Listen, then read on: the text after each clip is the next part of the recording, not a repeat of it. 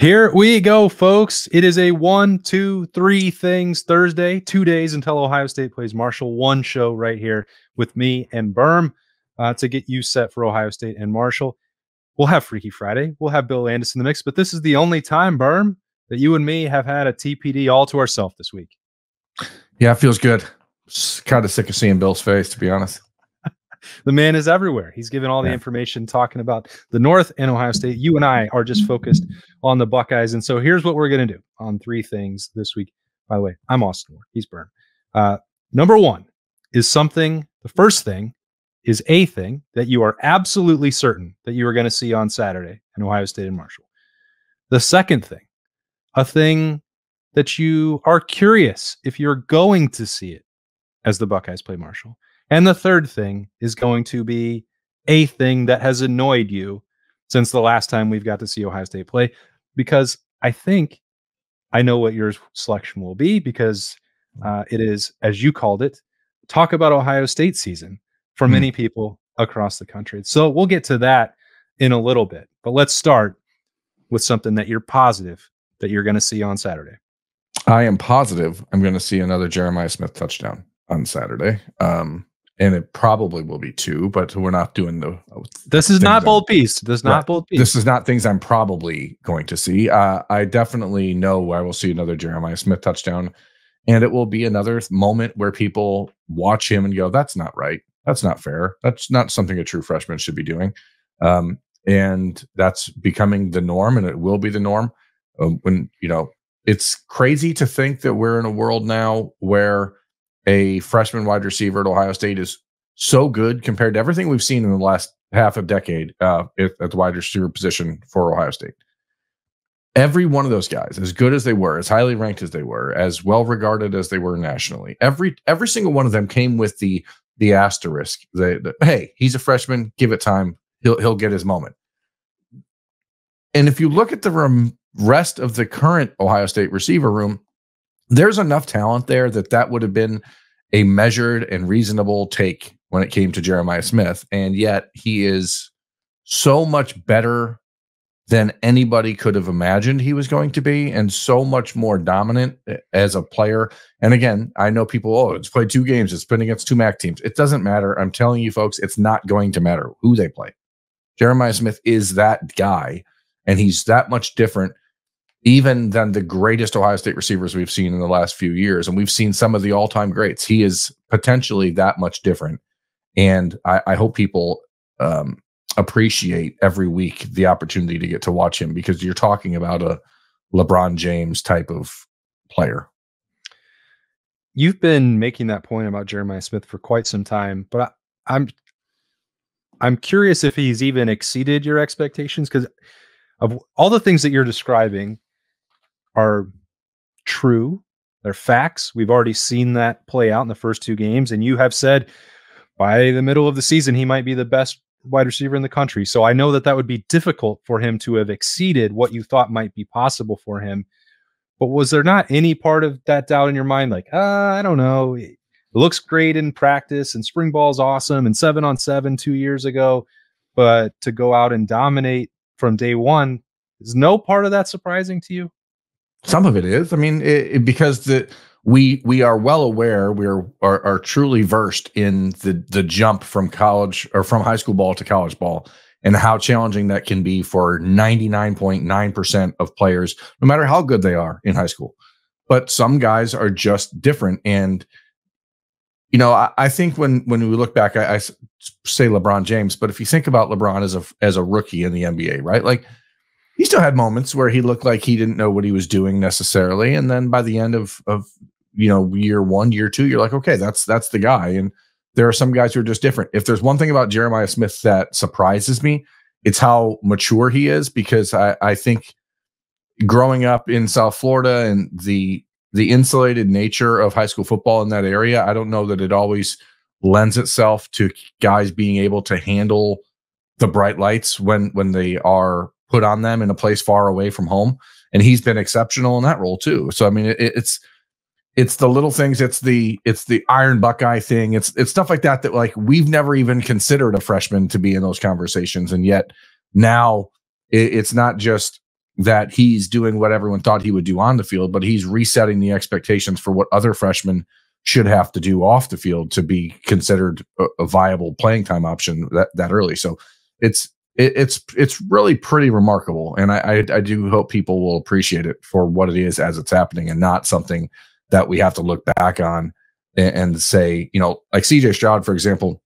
I think there's a large percentage of Ohio State fans that didn't really appreciate what he did when he was in Columbus. And now everyone's a roaring CJ Stroud fan again, but it wasn't always the case. And it doesn't matter how many games Ohio State wins or if they win national championships. I hope people can just appreciate that you're getting a chance to watch something truly unique when Jeremiah Smith's playing.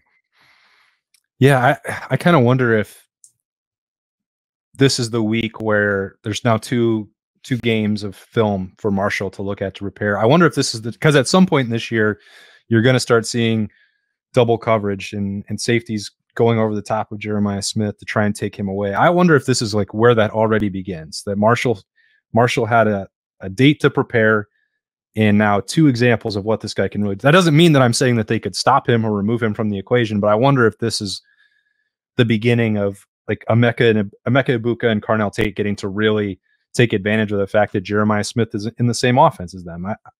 It's going to happen at some point. I wonder if we're already there.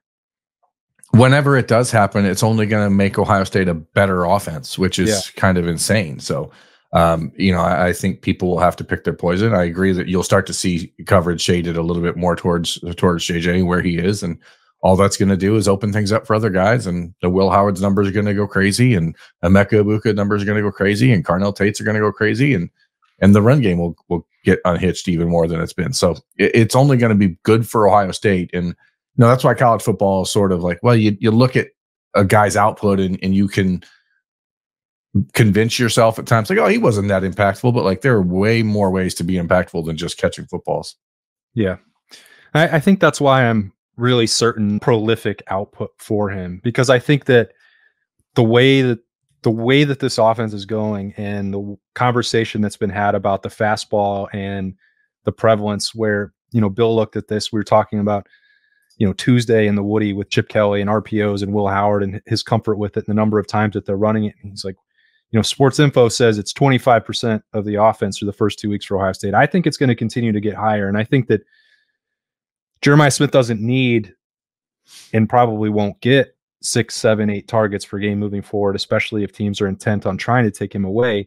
But the ball's going to go somewhere. And I think that that's where Emeka Egbuka is really going to thrive. And this almost sounds like a bold prediction, but I don't feel like it is. Like, it is not a surprise when Emeka Egbuka dominates a game. It is not a surprise that he is a versatile chess piece that's going to unlock a lot more things for Ohio State. And I think that whether this is purposeful or not, whether it is the way teams have defended Ohio State in the first 2 weeks, I don't know. There's just way more that we know Ohio State has in the arsenal that will take advantage of Emeka's versatility. And I don't know that they had to get to that in the first 2 weeks. And maybe there's also an element where it doesn't have to happen against Marshall if you have the Big Ten slate and going to East Lansing and Iowa and Oregon all coming after that. Maybe you can continue to disguise some of that or keep it in the back pocket. But I feel really confident that he's not been underutilized, a way that would make Emeka unhappy, if there's anything that could possibly do that to the ultimate team guy. But like, it's okay to be patient as well. I think Emeka's got that, and I think he's going to be rewarded for that. And it's going to be a reminder that you cannot just focus on Jeremiah Smith on Saturday or moving forward. No, and what's interesting, Emeka has 9 catches, and in the first 2 weeks, he's averaging almost 17 yards a catch, which is way higher than where he's been at through his career. So I think you're actually seeing how the addition of Quinshon Judkins, the addition of a guy like Jeremiah Smith, opens up Emeka Egbuka to really put on display that he can do different things than he's done. This idea in the first 3 years of his career that he's been sort of this gadget piece or a sidekick, I think it's wrong. And, he was the number 1 ranked receiver in the country coming out of high school in the class of 2021 for a reason. And I would expect that we'll see a big game from him on Saturday also, because he's just the type of guy that is going to be open. And Will Howard has done a good job finding guys who are open, and Emeka seems to be always open. And, he had 98 yards against Western Michigan, 100 yards against Marshall seems like it's a fairly reasonable expectation. Yeah, I think it'll be pretty good for him. What's something that you are curious to see, a thing you are curious about on Saturday at noon? I'm curious to see if Ohio State can strike a better balance between TreVeyon Henderson and Quinshon Judkins, and if we are at a point where we see them on the field together yet, or if that's something that is being held off for Big Ten purposes or whatever.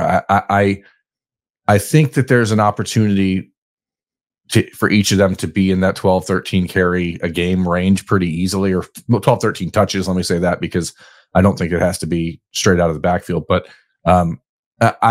I'm just curious as to how Chip Kelly and Ohio State is trying to balance this out. Marshall, I think they missed like 17 tackles in their last game against Virginia Tech. So like those are, if that's the way that they play defense, you're going to see these guys have a chance to really make some plays at the line of scrimmage, because I think they also like blitzed a ton. I think they had 25 pressures or something like that against Virginia Tech. So like there's going to be a lot of opportunity for the Buckeyes to do some stuff out of the backfield with Quinshon and TreVeyon, and their versatility allows them to do that. But I'm interested to see what the plan is to get them both unhitched early. And because we've seen first game, it looked like TreVeyon was had the better juice. Game 2, it looked like Quinshon had the better juice.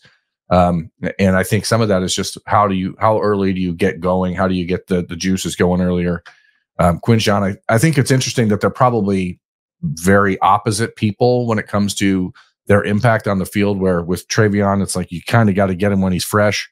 And I think with Quinshon, the longer he's in the game, the more he's pounding on the defensive players who are trying to tackle him. I think the more productive he's going to get. So it is an interesting dichotomy between the two of them, but they both are so unique in what they can bring to this offense. And again, it's just another facet for Chip Kelly and Ryan Day to play with. And I think we're going to see more of that this weekend, just because they don't seem to tackle very well. So I think we'll see both.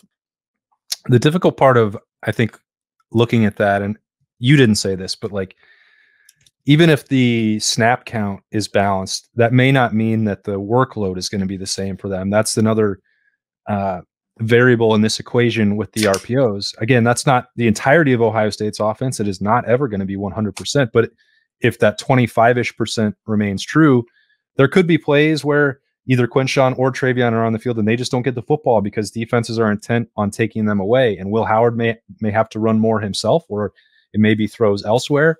So, tracking some of the design stuff could be interesting. But I think looking at it purely from, are Quinshon and TreVeyon going to have the exact same number of carries, that could be dictated by not just Chip Kelly, but also the defenses that Ohio State faces throughout the course of the year. So that part is, I think, going to be really interesting to watch, because I don't expect that they're could have said, well, in 2 weeks, maybe Quinshon has 10 more carries than TreVeyon. I don't think that would be like because they think that Quinshon is better than TreVeyon or a better fit for the offense. It's just maybe the way the game flow goes. So I think anyone that expects that, and I'm not saying there's anyone out there believing that or that I am, that it had to be 50-50 for them, that's probably not realistic when it comes to carries, no matter what. Yeah. And I think that's what makes this Ohio State offense so fun to watch, but I imagine also extremely frustrating to prepare for, because every defensive coordinator's goal is to make their opponent one-dimensional, right? Like every week, that's the stated goal. This Ohio State team, I don't know what you want to take away more. Like, I don't know where you want to take a part off, because if you say we're going to make Ohio State one-dimensional and force Will Howard to beat us in the passing game, which I think is probably what people will try to do as the Buckeyes get into the talent-equated games, there are ways that Quinshon Judkins and TreVeyon Henderson are equally electric and equally explosive in the passing game. So like it's going to be really fun to watch how they deploy all this. And I think that is the biggest surprise for me in the first 2 weeks of the season for Ohio State, is just how different this offense feels, considering that it came from the Ryan Day tree, but it seems so much different with the way Chip Kelly is running things. And I don't know how you choose which poison to take if you're defending Ohio State, because it seems like there's a loss either way. Didn't Chip Kelly plant this tree? He did, but it seems like it rooted off and did like all of its own things. And like, if we think back to Ryan Day's hiring, nobody knew who the hell he was when he got hired, at Ohio State. And then the offense completely changed, and everyone just goes to this idea that now it's Ohio State's all they're going to do is pass the ball. Ryan Day doesn't run the ball, but like J.K. Dobbins ran for over 2,000 yards in 2019. Like some of the most productive running seasons in Ohio State history have been under Ryan Day. So like, it shouldn't be an entirely like surprising thing that they're now this multiple, but maybe it's personnel. I don't know. Maybe it's the different formational stuff. Maybe it's a different motion. Maybe it's just a willingness to run 14 plays out of 75 formations. I don't know what it is, but it just feels so different right now than it has. And it's kind of fun from our perspective, at least I think so, to try to figure out where they go with it, because they can literally do anything with this offense. And some of that's just because you have the right trigger man and Will Howard, but some of it is just because the running backs are able to do whatever you want them to do, whether it's run blocking, pass blocking, catching the ball out of the backfield, being a traditional eye back. Like there's a lot of things they can do. And it can't be fun to try to prepare against. That's why you offer them all of the, sandwiches or biscuits, I guess, and see if you can convince them to come play for your team. Yeah. Unlimited biscuits is a great NIL pitch. Different offshoot of that for me, which is having Donovan Jackson back and what that means for the Ohio State running game. Not for Quinshon Judkins or Travion Henderson specifically, just like, Zach Bourne brought up the point earlier in the week on Monday with the Bourne Blitz, like that if there was a question for him, like the nitpicking part, what could be better running between the tackles? And how much will Donovan Jackson's return influence that? Does it change the play calling? Does it change the approach? Does it change the success? What does it mean to have him next to Seth McLaughlin? Like, we already know that Donovan Jackson's good. It should elevate the success of Ohio State to have one of their seniors, one of their top NFL draft prospects back in the lineup. So what does that look like? Like I don't really know. I could have made that the thing that I know, that like they're going to be better. They're going to have a better game offensively to have Donovan Jackson back out there. But it's more a curiosity of what that actually looks like in practice, in reality, once he's back out there. Yeah, I'm actually of the mindset that it will be worse for this game, because it's not just a matter of the fact that Donovan Jackson didn't play the first two games. It's that also for the entire month of August, essentially, he was sidelined. And you have a new center who's never played next to him, really. Yeah, they had the spring to work on some stuff. But I wonder if the time that Seth McLaughlin has had working next to Austin Sareveld and Tegra Shabola, like those three may have some chemistry now. And now you have to bring in someone else who doesn't maybe have as much chemistry with that center. And I guess we'll find out if that really matters. And that is ultimately the point I guess people are trying to make. Like, how much does a guy who's played a lot of football being brought in, how much time do you need to catch up? How much time do you need to get back into into football shape, into the understanding what's coming play by play? Donovan Jackson has certainly not been perfect through his Ohio State career. So it's not like you're getting a guy that's been infallible or that hasn't had moments where you're like, oh, that's not good.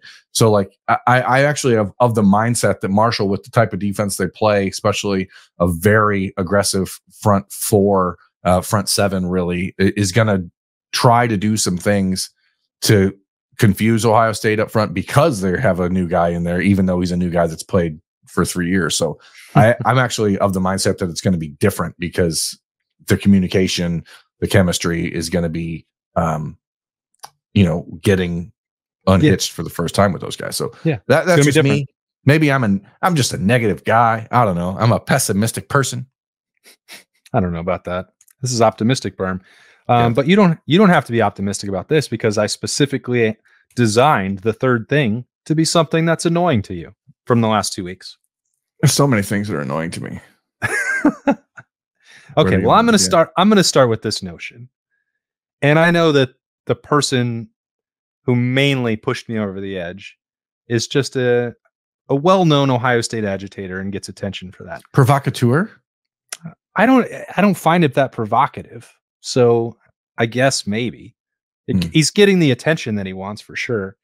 And I'm giving it to him right now, I guess. But he's not the only one. There's this notion that Ohio State, like, purposefully or accidentally, however you want to view it, has played nobody, or that the results from the first 2 weeks shouldn't matter and that they need to play somebody with a pulse.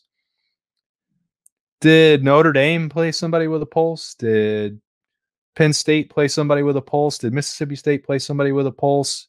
Like, the way that Ohio State played is more significant than the fact that the first two opponents were in the MAC to me. And maybe that's just because I was at the games and watched them, or maybe just because I cover Ohio State. Like, the way that they approached those games to me was very different than they have in other years, from start to finish with aggression. Not perfect in week one, maybe, if you want to say that in the first half, but that is what openers often look like. And then the way that they just loop it in, that it's like the entire schedule is easy, is pure nonsense. Like, they play in the Big Ten. I think everyone knows that. And they're playing 9 conference games. They don't get to make their choice of those. But the way that you're looking at Nebraska coming on, the way that Michigan State has already played early in the year, we can set aside Iowa with a little hiccup, but you're talking about like, probably 7 of the 9 Big Ten teams are going to be bowl eligible by the time we're done. The schedule is really hard. So it's harder than it gets credit for. And to try and discredit it after 2 games in an improvement week off date is just ludicrous to me when you see other teams around the country fail to maximize their own non-conference opportunities against the same caliber of competition. Like, what are we doing here? Yeah. And also, why does it matter? Well, that's the key part. It doesn't matter because it's the 12-team playoff era. It's annoying to me that this is a conversation at this point because, hey, Ohio State didn't even play this past weekend, so why are you talking about them? Get their name out your mouth. But B, Ohio State had Washington on the schedule. Washington, who was just in the national championship game 10 months ago.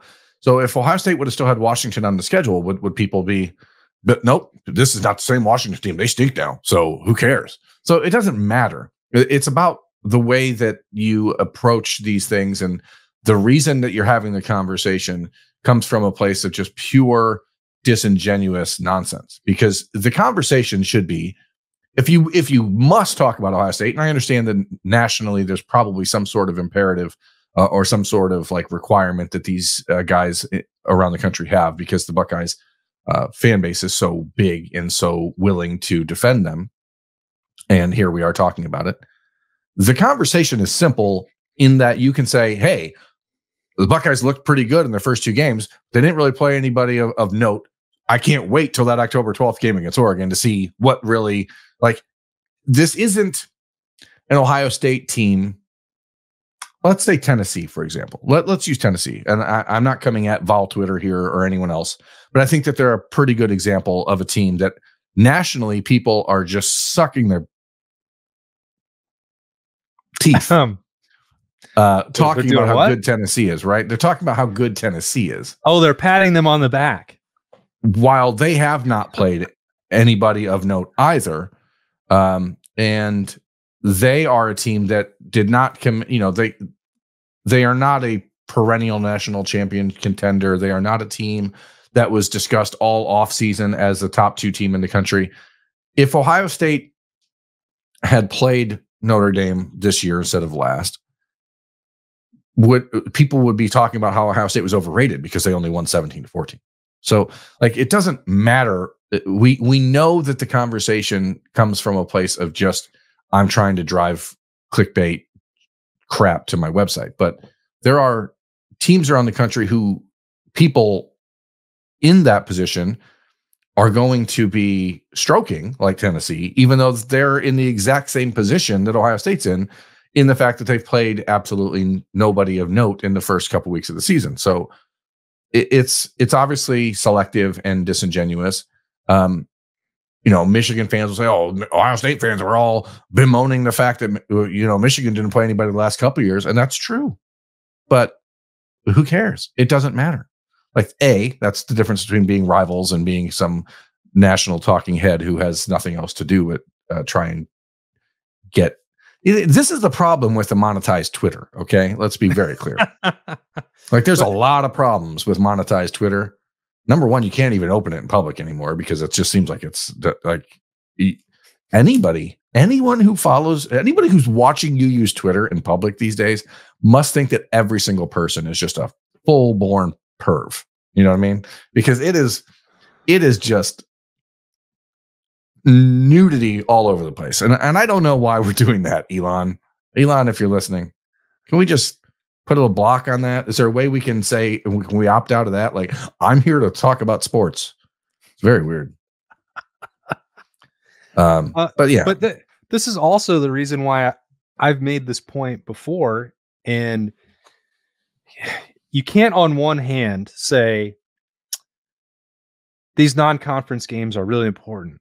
Like, they subsidize athletic departments for the MAC, for the Sun Belt, for the Mountain West Conference. Like, they're important. They're fabrics of the game. And these young student athletes deserve opportunities to go play in the Horseshoe or Neyland Stadium or Bryant-Denny or the Big House. And then be like, well, like, the schedule sucks. Like, you can't, what are you doing? You cannot have it both ways. And if you are moving forward in this playoff expansion era where you have said that the conference games are your most valuable, and I hate the word, your most valuable inventory, and it is the clearest, most defined path to earn a playoff bid, then your non-conference games should not be scheduled competitively. And in fact, I believe they should not exist at all. We are in an 18-team Big Ten. You should be playing nothing but conference games. And then you'll remove any part of this conversation where you're going to try and attack one team's non-conference resume over another. And it's never been proven that you're actually going to reward somebody playing like LSU and USC did, because the selection committee has still proven time and time again that the win-loss record is the only thing that ultimately matters to them. So let's just embrace what this actual reality is and get rid of nonsense arguments like playing MAC teams is irrelevant. Ask Notre Dame how relevant it is. I'm going to keep making that point because it is hilarious and it undermines all of it. But B, if conference games are what's important and the Big Ten Conference is really good and it's deeper than it maybe gets credit for, then just play Big Ten games. Just do it. Right. And that's the way we will get to the point where the SEC sunshine pumpers who chant SEC at bowl games, even, for some reason, which is the weirdest thing that any fans anywhere do. If you really want to make it about the SEC versus the Big Ten, play all SEC teams if you're in the SEC, get a true champion of the SEC versus a true champion of the Big Ten or Pac-12 or whatever conferences exist in the future, and play them that way. Ohio State needs to call Texas probably today and say, hey, we're not playing you next year, and call Alabama and say 2027. Sorry, we're not doing that schedule. Like, it's irrelevant. It's pointless. It's dumb. Yeah, it sucks for people who want to travel. Nothing stops you as an Alabama fan if you want to see a game at Ohio Stadium from just coming up and going to a game at Ohio Stadium. It doesn't have to be against Alabama. If you're a Buckeye fan and you want to see a game in Bryant-Denny, go down to Alabama and watch one. Like, nothing stops you from doing that. But this idea that they have to play these marquee games in this new world is dumb. It's stupid. It's irrelevant. I've always been a proponent of, like, it's you have these marquee games and it's exciting and it's fun and people want to see them, but scheduling them in the regular season does not make any sense whatsoever. There's no value. You gain nothing. And especially now when they're putting playoff games in campus sites. So we may well see Alabama play in the Horseshoe someday, or Georgia, or Texas, or whoever. So, but getting to that point by continuing to have these games, and like, I understand Ohio State got some benefit out of having a non-conference schedule that amounted to an NFL preseason, and then they had the off week, and that sucked. And that was like, we had too much time after just getting 2 games to look at. That annoyed me too. But what is better for college football? To have those tune-up games, whether that's Ohio State or Tennessee, either one, to use your example of maximize, like, just blowing people out, like getting 4 quarterbacks onto the field, or just go ahead and start it in your schedule and playing 12 Big Ten games or 12 SEC games. And since that is the only thing that has been decided as a path to get to the playoff, like which one of those is better? Yeah, I don't know. I mean, Tennessee played an FBS school. Okay. Like that's a conversation that needs to happen far faster than worrying about Ohio State playing 2 MAC schools. Now, why are SEC teams still playing FBS schools? Like FCS. Let's stop doing that. Let's stop doing that. Okay. Like that's silly.